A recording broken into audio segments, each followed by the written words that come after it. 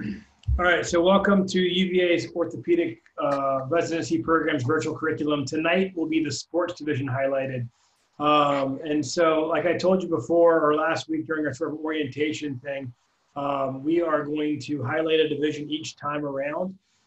This time is the sports division. We'll do our PEDS division, adult reconstruction division, trauma division throughout the entire 9-week block. So the goal of this is for you guys to all get a pretty good sense of kind of who we are and kind of how our program is made up and how your rotations will work when you're on this in this program, and also just get you introduced to our faculty. So again, tonight will be the sports division. Tim Lancaster from our PGY-3s is going to finish it off just talking about the hospital, kind of giving you guys a virtual tour. So without further ado, I want to introduce my division real quick. So clearly the best division in all of UVA orthopedics, perhaps the world. It's debatable, but I think it's pretty strong. Just introduce you to everybody. And maybe if you're on the call, you can say hello. So Mark Miller, are you here? Can you wave your hand? Hello. So Dr. Miller is my senior partner, and obviously he's one of the most well-known orthopedists probably in the world. Runs Miller Review course, Miller Review of Orthopedics. He's a complex knee surgeon, also does a lot of shoulder surgery as well. Really one of the top educators that I know, and really is one of the best mentors I know too. He's big-time leadership for AOSSM. And really just a rock star when it comes to being not only an academic orthopedist, but a researcher and just an all-around great guy. Loves to drink some dark water too. So here's Steve Mark Miller. There you go. Back at you.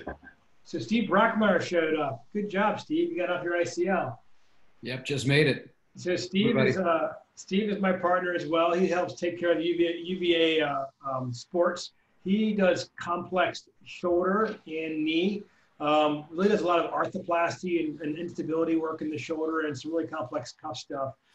In a leadership role at AOSSM as well. He runs the education committee there. All around good guy, and just a great guy to be a partner to, as well as be he mentors a lot of residents as well. Dave Deduck, are you here?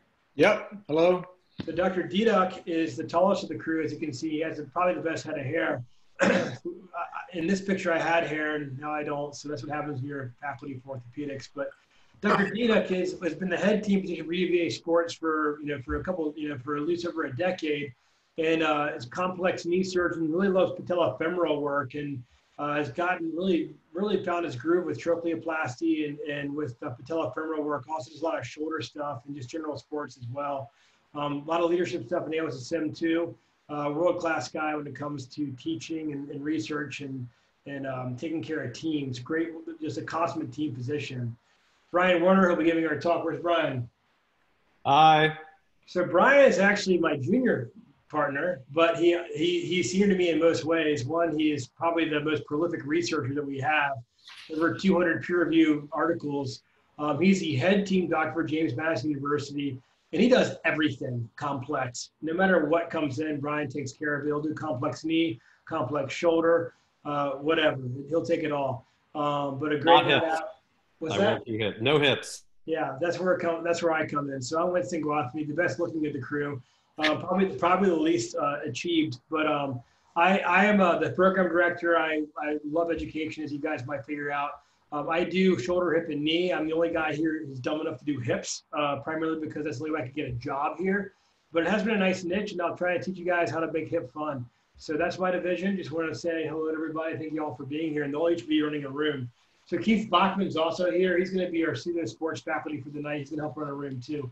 He's also a sporty, but he takes care of kids mainly, so especially his kids.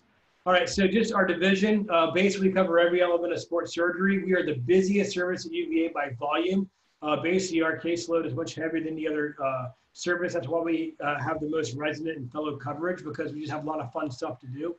We are the team docs for UVA, James Madison University, and basically every area high school there is around here. Academically, very productive, just tons of papers, tons of podiums. Mark Miller has an empire of productivity when it comes to his books and his research and his review courses. We are the faculty for national courses, AOSSM, AOS, ANA, Herodicus, many different national organizations we are a part of. Again, leadership roles as well. And we like to be lifelong mentors or resident fellow alumni. I can't tell you how many times the phone rings for Mark or Dave or Steve when it's one of our alumni who's struggling with the knee case or something like that, just needs some advice. And so that's who we are, and that's what we like to do. As far as our rotation, we have 3 residents on sports at any given moment. There are 3 10-week rotations, or PGY-2, 3, and 5. There's also the opportunities to participate in sports cases while you're in Roanoke. We have 3 orthopedic sports fellows, which I think is actually a huge advantage because you get a chance to kind of see some different perspectives and have some near-peer learning and mentorship. There's so many cases. It's usually one-to-one coverage in the OR and the clinic, so you're spread all over the place. We do lots of arthroscopy labs. You also have the opportunity to take care of high school teams whenever there's not a worldwide pandemic. And additionally, more residents from our program pursued sports medicine than any other subspecialty at UVA. Recently we've sent folks to Rush, Vail, HSS, wherever. We currently have graduates at Vail and UNC right now. Michelle, who, I don't know if she's here tonight or not, but she's going to HSS next year. We're trying to figure out where Matt Geezy's going to go. So we've got a bunch of PGY-3s interested in sports. So that's pretty much all I got. So I'm going to turn the podium over now to my partner, Brian Werner, so we can talk about shoulder instability. If I could ask for a couple, just some housekeeping stuff. If you guys could put your full name onto your thing, that'd make my life a lot easier so I can kind of keep track of who's here. So I also got to get you guys out to your different breakout rooms later. I sent you guys some assignments. They might not be that perfect. Like there's some people who have dropped off the list. So if you're not in the room you thought you'd be in, sorry about that. You'll be okay. All right, Brian, the floor is yours. Go for it, my friend. All right. Can you hear me okay, Winston? Yeah, you sound great. Perfect.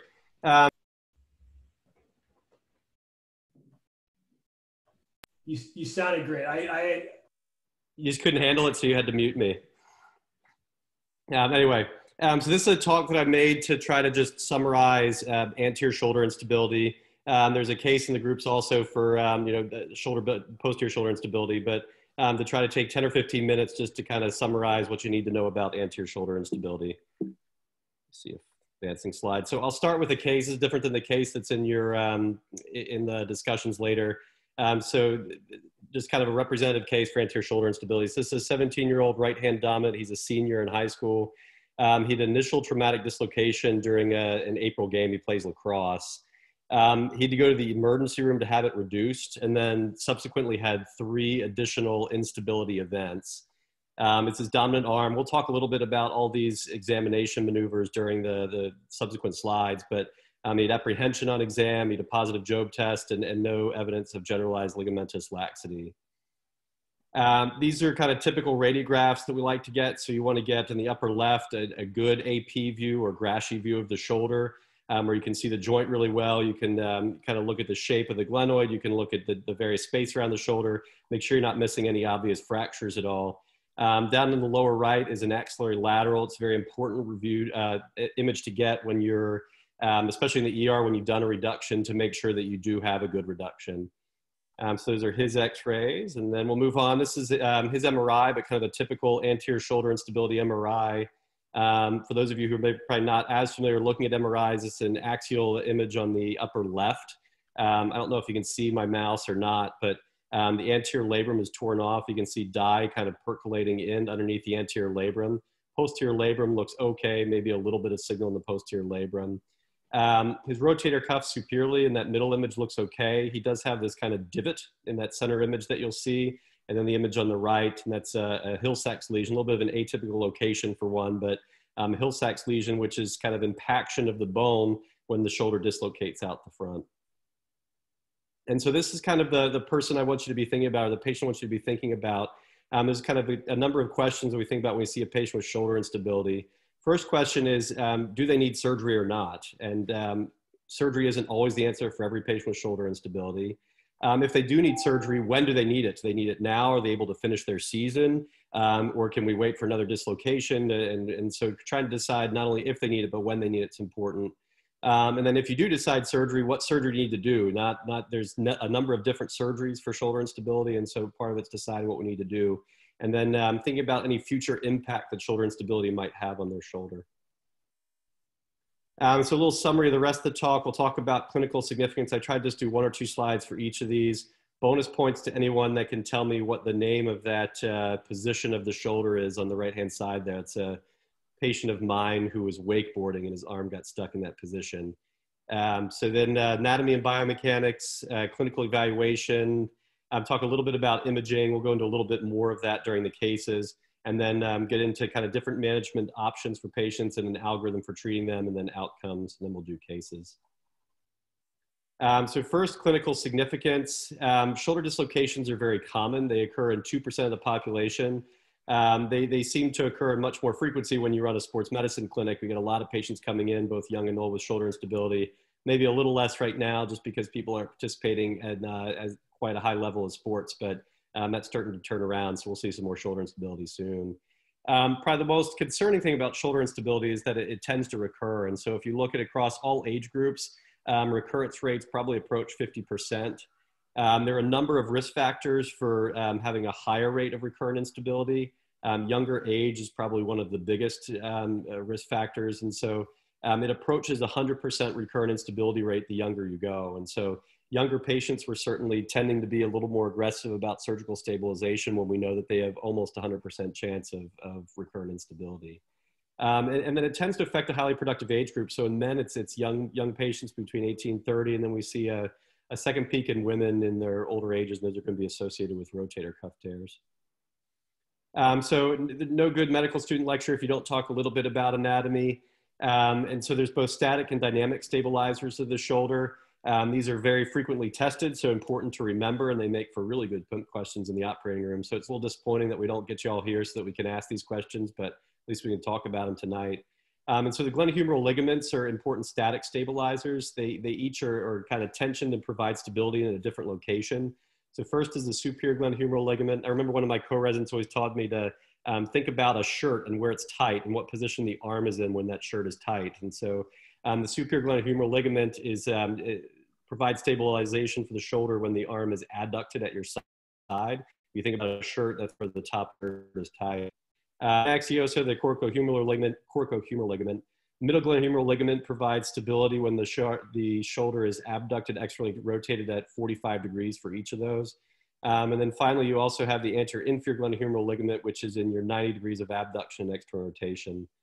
Other static stabilizers include the labrum, which we really focus on for repair, but remember that the labrum also serves as the attachment point for all those glenohumeral ligaments. And so when we're repairing the labrum, we're not just repairing the labrum down to bone, we're also tensioning the glenohumeral ligaments. And then also the bony architecture of the glenoid. Dynamic stabilizers are also important if you think about a patient who has, like our high school athlete we just talked about, who has a shoulder dislocation. When he's walking around and going to his high school classes, his shoulder isn't just dislocating at all times. And so there's a number of other things that stabilize the shoulder other than the labrum and the ligaments. The rotator cuff probably being the most important of those. And so for patients that you're attempting to manage non-operatively that have shoulder instability or that you're helping recover after surgery, rehabilitation of the rotator cuff is very important. A number of other dynamic stabilizers, including the pec and then all of the scapular stabilizers, and then the deltoid provides a compressive force.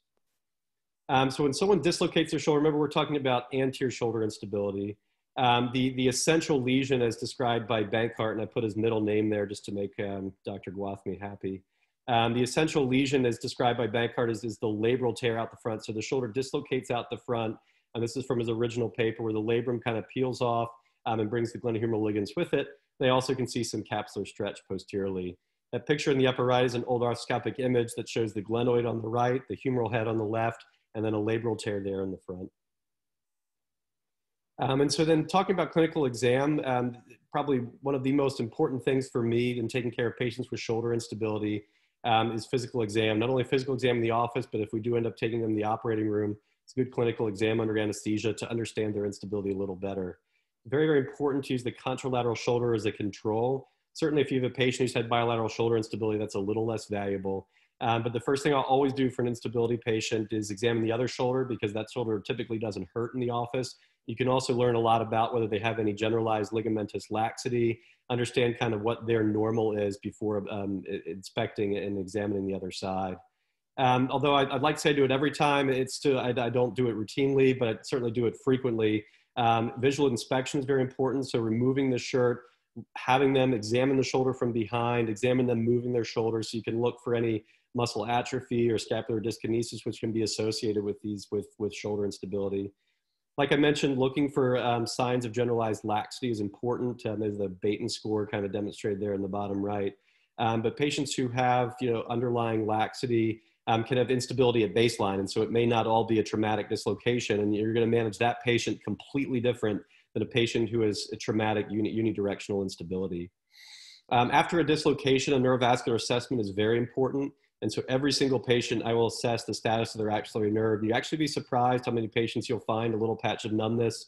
That's just important to note, certainly so you don't get blamed for it after surgery, but it's important to make sure that their axillary nerve is recovered or is recovering before you attempt any surgery. Then look for the range of motion and assess their strength. Strength's going to be even more important in your older patient that has a shoulder instability episode because you're worried more about rotator cuff tearing in those patients. Then a number of other assessments we look at. So first is apprehension. Apprehension, this kind of picture shows it well here. You abduct, externally rotate them, and then force their humerus forward, and they should describe a feeling of kind of pain or uneasiness about the shoulder, and that would be apprehension. There's a number of different ways of doing load and shift. Most of the pictures, like this one here, is a little different than how I do it, but the goal is to actually load the shoulder joint and then try to shift it either anteriorly or posteriorly. I typically abduct the shoulder a little bit more and load it when I'm doing that exam, but the goal is still the same, to load the shoulder joint and then shift it in the direction that you're expecting for instability. Probably one of my favorite exams for anterior instability is a relocation test. And so you have the patient lay supine and then slide them all the way over so their butt and their shoulder is just about hanging off the bed. You can really abduct and externally rotate and lever their humerus forward and get them to have apprehension. And then a positive relocation test would be putting your hand in their axilla while you're doing that and forcing their humerus backwards, and that should resolve their symptoms of apprehension and pain. Talk briefly about imaging. We can get into imaging in a little more detail when we're going in with the cases, but like I mentioned before, plain radiographs are important, and you want to get an axillary view all the time, mainly, especially in the ER, to make sure that you have a good reduction. It's very easy to miss a posterior dislocation, and so an axillary view is going to confirm the reduction. You also can see things like the x-ray in the upper right where there's a small glenoid fracture, or actually a pretty sizable glenoid fracture on that one. The gold standard for evaluating for labral tearing after instability is an MR arthrogram. So that's an image there showing a very nice MR arthrogram of actually both anterior and posterior labral tears. There are certainly some institutions around the country where the arthrogram portion of it may not be as deemed as important, but it's very helpful for delineating labral tears, particularly as you get further out in the community and the quality of the MRIs go down. Also allows you to look for other soft tissue injuries. So in addition to the labrum, you can also look at the rotator cuff. Remember, for older patients who have shoulder dislocations, particularly above the age of 50, we're worried in particular about the rotator cuff more than the labrum, and so you want to be assessing the rotator cuff on all of those patients. You can also look for avulsions of the glenohumeral ligaments, or Hegel as it's called. You see that on a coronal MRI. We could talk about that a little bit during the case as well. Also, a number of other subtle things you can look for: atrophy of muscles, edema in the tissues, evidence of a recent dislocation event with edema in the Hill-Sachs lesion. The final thing is capsular volume. So in a patient who gets an MRI where you're worried about perhaps multidirectional instability or underlying ligamentous laxity, you can look for the actual volume, how much space is filled up by that dye. You'll see very capacious capsules in a lot of people with multidirectional instability. For patients that you're worried about significant bone loss, a CT scan can be very helpful. It's more accurate in characterizing the actual degree of bone loss. It can also help with surgical planning if you're thinking about a procedure other than an arthroscopic labral repair, or if you're on the fence on what procedure you should do. And so then we talk about management. And so the non-operative management, there are certainly some patients that can be considered for non-operative management. At least traditionally, the management of a first-time dislocation is conservative, and I think there's still a lot of patients that are managed non-operatively. But more and more, what we like to think about it is risk and what patients are at high risk for subsequent dislocation. You never know which dislocation is going to be the big one that causes significant amount of chondral damage or a fracture of the glenoid. And so the younger the patient is, if they participate in contact sports, you may shy away from non-operative management of them, but certainly a lot of first-time dislocators without significant risk factors can be managed non-operatively. The other people that we might consider for non-operative management would, at least initially, would be an in-season athlete. And so say you're in your second football game of the season for those college football teams that still play, and you have a Division I football player that has a dislocation. That's someone who, if their MRI otherwise looks good, you're not worried about anything else, recognize that they may have some subluxation events during the season, but brace them and try to get them through the season, and then plan to manage it with surgery after the season. Certainly a lot of shoulder instability does end up requiring surgery. And so then the question becomes, what surgery do we do? We have a number of options. I'll talk about each of them individually, but they include arthroscopic repair, open repair, so actually making incision going down, repairing it while staring at it, and then finally bony augmentation procedures. So the principles of most of the surgery are the same. And so in general, we're trying to restore anatomy, except when we're talking about the bony augmentation procedures. We're trying to tighten things that are stretched out and repair things that are ripped off. That's to kind of normalize the forces that are around the glenoid. You know, for bony procedures, if there are a small amount of bony fragments, you want to restore that arc of the glenoid. Some of the procedures that we won't get into a ton of depth about, but we're trying to prevent that Hill-Sachs lesion from engaging. And so when you have really large Hill-Sachs lesions, engagement means when it kind of the shoulder rotates and that defect in the humerus actually engages with the anterior glenoid. And so a lot of the surgery we're doing, we're trying to prevent that from happening because that will increase their risk of recurrent instability. And we want them to regain the range of motion. So with the surgery we're doing, we want to prevent instability, but we also want them to regain the use of their shoulder. And then we're trying to prevent arthritis. A lot of the more traditional procedures, kind of older procedures where they really tighten the shoulders up and prevented instability. Dr. Brockmeyer and I now have the privilege of doing shoulder replacements on a lot of them. And so we've learned over time on how to reduce instability, but hopefully you know, also reduce the incidence of arthritis in the future. So probably the most common surgery that we do for instability is arthroscopic repair. And certainly across the United States, it's the most common. The nice thing about it is you have a scope in the shoulder, so you can look around the entire shoulder. If you identify anything else, problems with the biceps, problems with the rotator cuff, you can address these at the same time. MRI is not a perfect exam, and so diagnostic arthroscopy can be very helpful. Patients in the United States certainly like the idea of an arthroscopic operation. There's small poke holes in the shoulder. It's significantly less pain, you know, not necessarily a quicker return to sports, but the initial recovery is often a little bit quicker. There is a recurrence rate associated with this, and probably of all the operations that we do for shoulder instability, your highest recurrence rate is going to be with arthroscopic management. Certainly patients that you worry about doing an arthroscopic surgery for, and those are your patients, in particular the one I highlighted below, and that's going to be patients with significant bone loss. Significant bone loss is a moving target. 20% used to be a good number, probably getting closer on the side of 15%, but at least for your guys' level, understanding that patients with bone loss off the glenoid, you're worried about a higher recurrence rate, and so you lean towards doing a more invasive operation if they have more bone loss. But an arthroscopic operation is nice and straightforward to do. You can repair the labrum. In general, you're keeping them in a sling for 6 weeks afterwards, and you're still looking at 4 to 5 months until they get back to sports. For some of these patients that are of a higher risk of recurrent instability, a more traditional procedure such as an open capsular shift is indicated. This has a much lower recurrence rate. There still is a recurrence rate associated with it, but tends to be a more powerful operation. Not all of us here do them. I think certainly historically, you know, Dr. Miller, Dr. Brockmeyer have done them, but certainly if you come here, you'll see some open capsular shifts. It's a very powerful operation. You can not only repair the capsule and the labrum down to the glenoid, but you can shift the capsule on the humeral side as well, so you can really tighten patients up.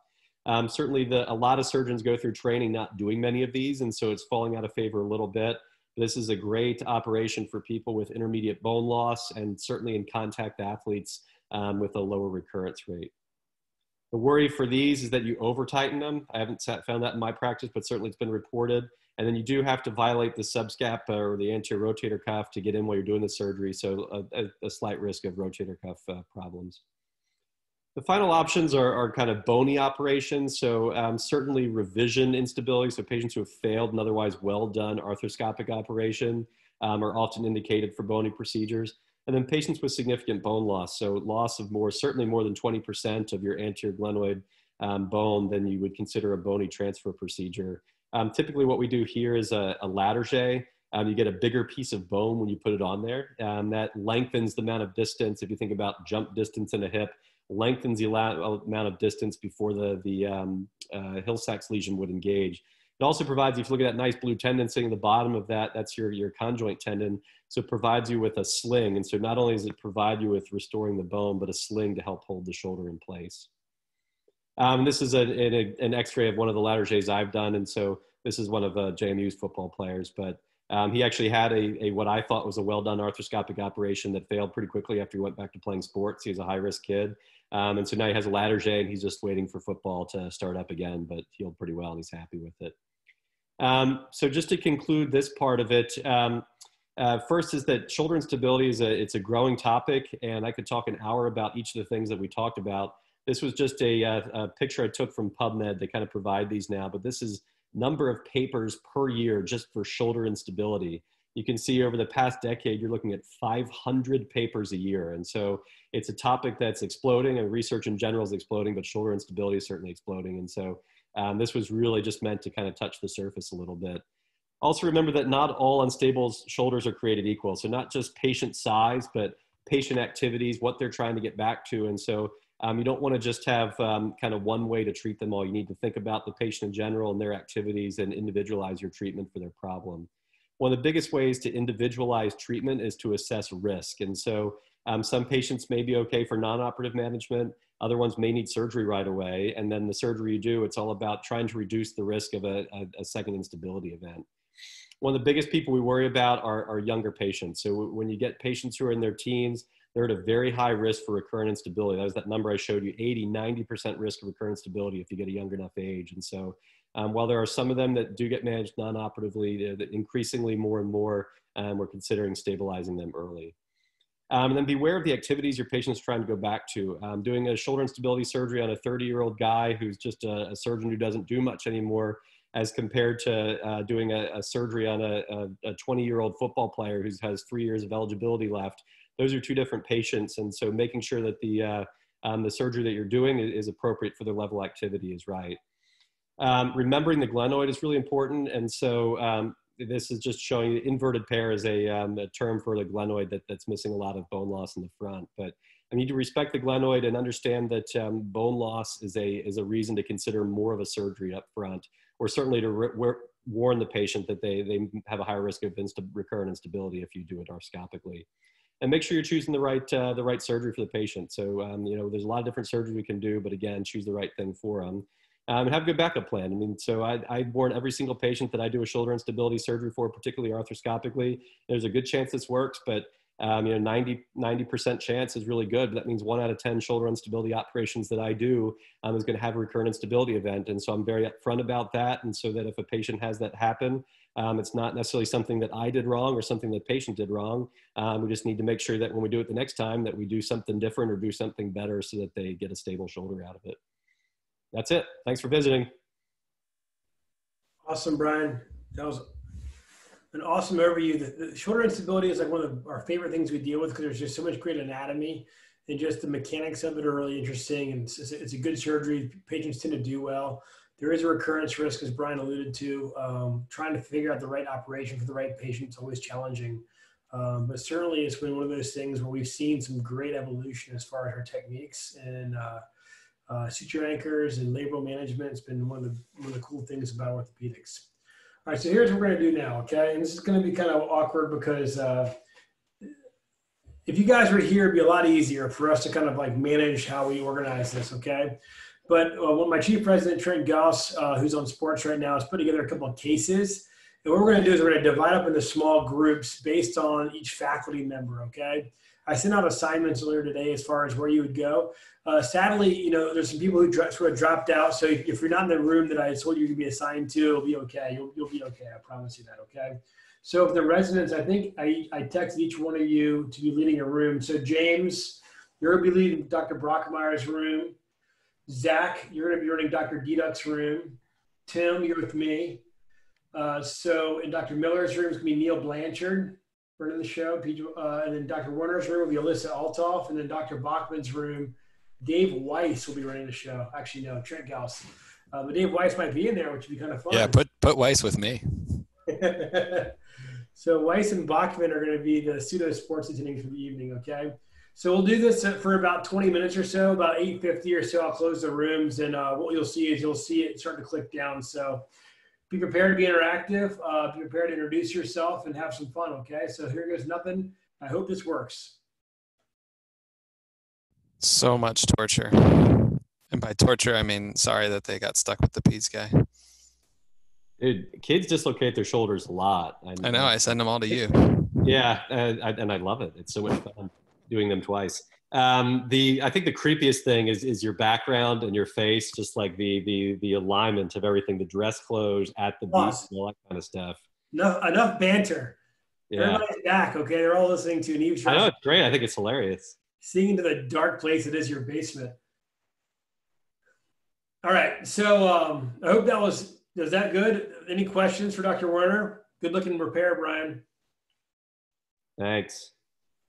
All right, so Tim, we're gonna go right into your tour of the hospital, and I hope you show all the constructions being done right now because it's a lot of fun getting around.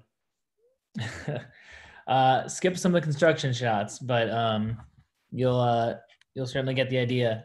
So welcome again to everybody. We'll jump into the tour, the virtual tour. So I'll share my screen.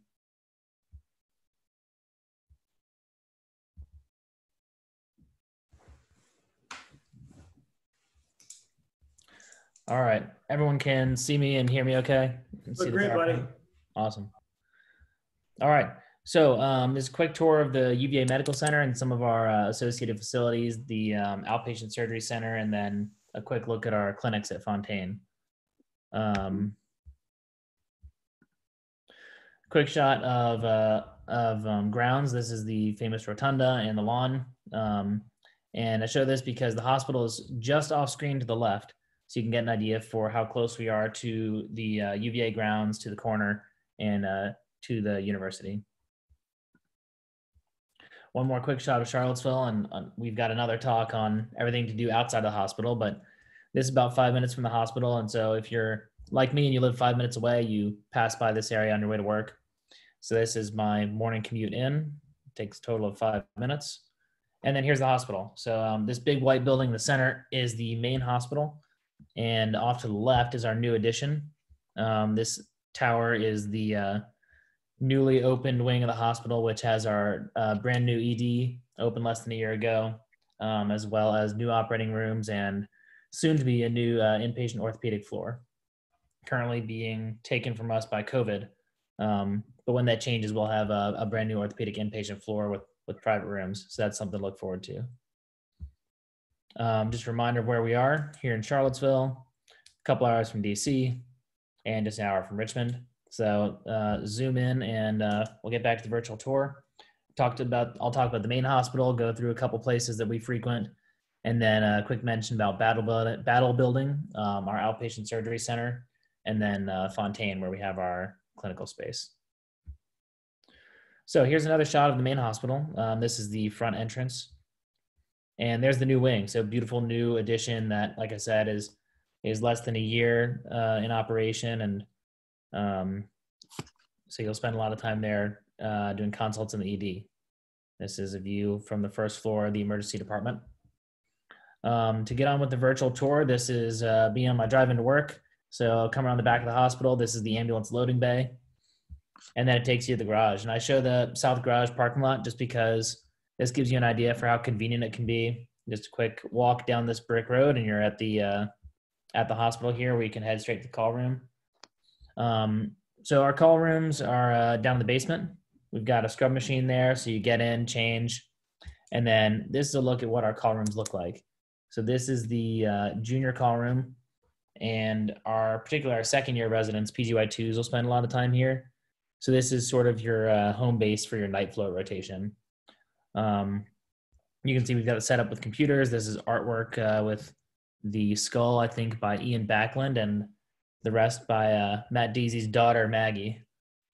So this is the junior resident call space, and then we've got another workroom for the senior resident on nights. Tim, you drew that rainbow. I remember you doing that. Trying to pass it off. Yeah. This is the gym down in the call room area. Photo taken by Ian Backlund, looking big. But this is just it's a small gym, but it's got everything you need. Free weights, bench press, pull-up bar. Also frequented by the night team. So this takes up to 6 East. 6 East is our inpatient orthopedic floor. So this is where you'll spend time as an intern taking care of the post-op patients, learning how to manage the floor in orthopedics. This is Leo, one of our nurses up on 6 East. and a quick look into the 6 East workroom, where Pat is hanging out, one of our NPs, famous for sort of helping us survive intern year on the floor and learn how to treat our post-operative patients. Continuing the tour, so this is the SICU, look on the surgical ICU. You'll spend time here in your intern year when you do a SICU rotation, and then a lot of time here when you're on your ortho trauma block as well as your ortho spine rotation. So they do a really good job taking care of our post-op patients, polytrauma patients, serious spinal cord injuries. So you'll get familiar with the SICU as well. This is something I wanted to highlight. This is our anatomy lab. And I think this is an awesome part of our residency program. So this is a really great space. We do dissections probably every other month, and then more frequently than that if you include the industry sponsored events as well. So we'll through our curriculum we'll do at least once a block dissections where we'll lately Zoom in, but usually in person come and check out a dissection and learn from the anatomy. The nice thing about this area is that it's kind of set up to simulate an operating room. So you can see it's got the OR style overhead lights. You've got monitors, and we can set up arthroscopy towers in this area. And then in the back, you can see we've got a mini C-arm back here. So you can set up the whole OR experience with overhead lights. You get your sets ready, and then you can really kind of simulate walking through a procedure and have x-ray ready, take your shots. So this is a great place for learning in kind of a low stress way. We had a shoulder scope lab here a couple days ago, and so this is something we make a lot of use of. Another picture of our lab space here. And then one more shot. Usually we can have about 3 or 4 tables running at a time. So we have good access to this space and make good use of it. So this is a look at the main OR. This is at the main hospital, and obviously the bulk of your time is spent here. Quick look into one of the operating rooms. So plenty of space, and obviously on your more inpatient heavy rotations, trauma, spine, joints, you'll spend a lot of time at the main OR. A look into our PACU. And then the tour takes us through the main lobby of the hospital. So this is the main entrance. You may walk through here on your way to the cafeteria. This is our cafeteria, which is actually pretty good. Market made-to-order deli sandwiches, etc. It is open till 3 in the morning. So for the night float residents, there's stuff available. And our cafeteria and the higher grounds where you can get your coffee and practice your Spanish in the morning if you're so inclined. You may need to fuel up before coming to the emergency department. So this is our new ED.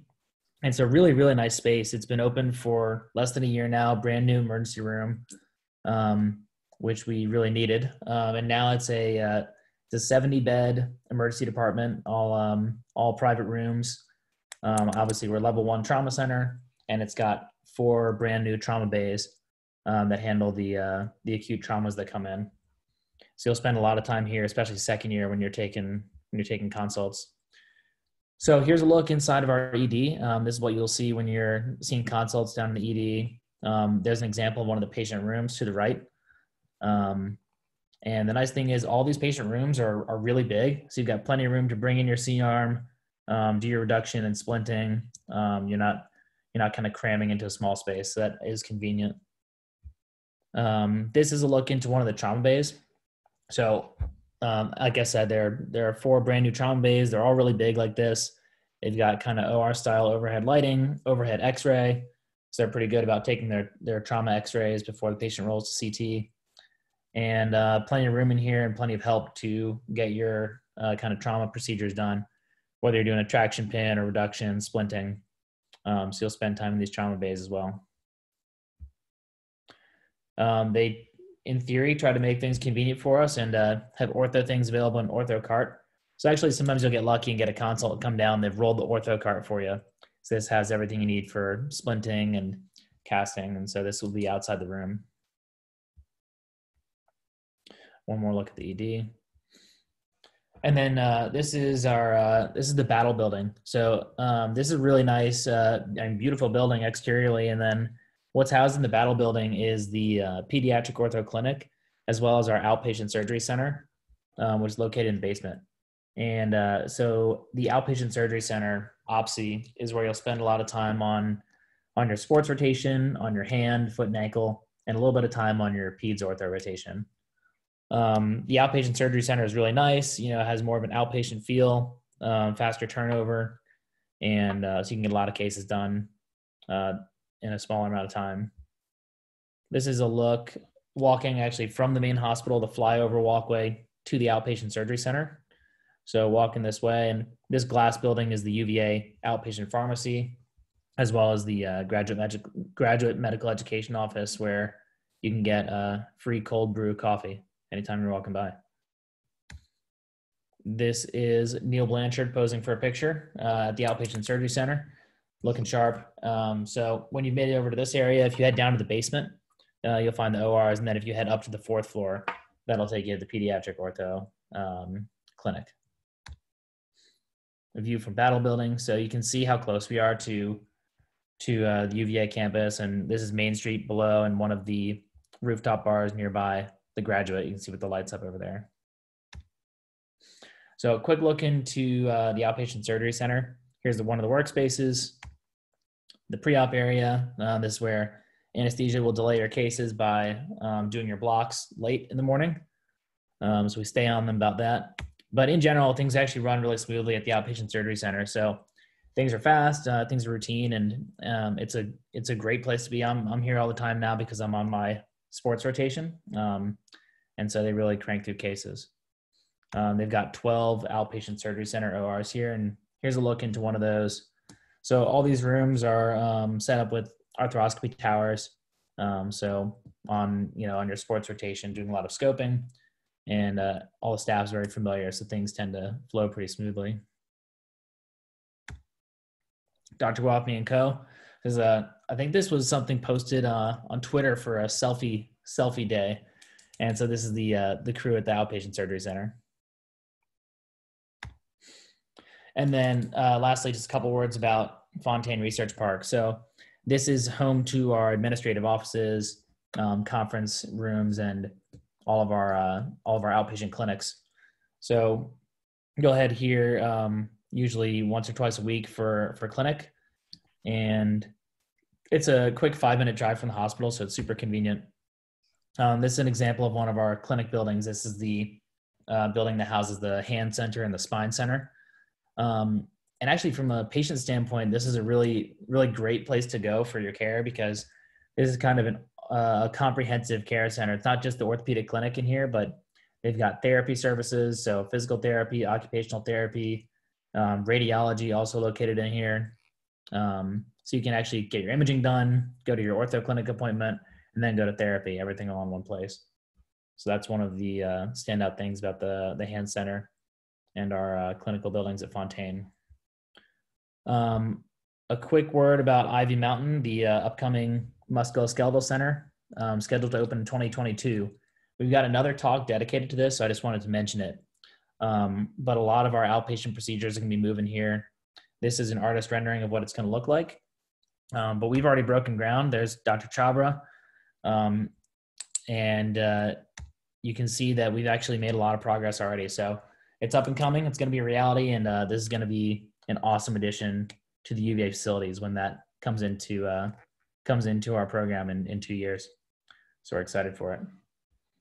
It's kind of a whirlwind tour, but that wraps up the tour of the hospital and facilities. So welcome to ask me any questions about the hospital and medical center, or just about the program in general. Here's a shot of our residents, myself not included. Tim rocked some knee scopes cases today. Good job, Tim. Thanks, Dr. Miller. A good shot from Miller. Miller, do you recognize any of those locations? Yes, I do, except for the ER. You don't want to see Dr. Miller in the ER, I can tell you that. That's a promise. Any questions from anybody? I know we're getting kind of late here. I told you guys it only lasts an hour, or 9:06, and I'm very cognizant of your time. I'm very flattered you guys would spend an hour with us every Thursday night. We're going to be doing this for 7 more weeks. So I hope you guys can see the investment our program puts into this. Our residents are always here. our faculty are always here. So I hope you guys continue to join us. Real quick, just to kind of show you guys what's going from here. I think you can see my screen. So next week, we're going to be talking about total hip arthroplasty. So Dr. Kui from the joint rotation is going to do that with us. And then Thomas Moran is going to talk about resident rotations in the curriculum. So that will be next week, okay? So without if there are any other questions, please email me or, reach out to me if you had somebody in your room you want to reach out to, one of the residents. There will be opportunities going forward for you guys to have small groups with our residents so that you can, ask questions kind of in a more small group, informal setting, okay? So just know that we will try to do that as much as we can for you guys going forward, all right? So with that, I am going to say thank you for being here. Brian Werner, thank you for a great talk. Tim Lancaster, thank you for a great talk. Trent put his info just now into the chat.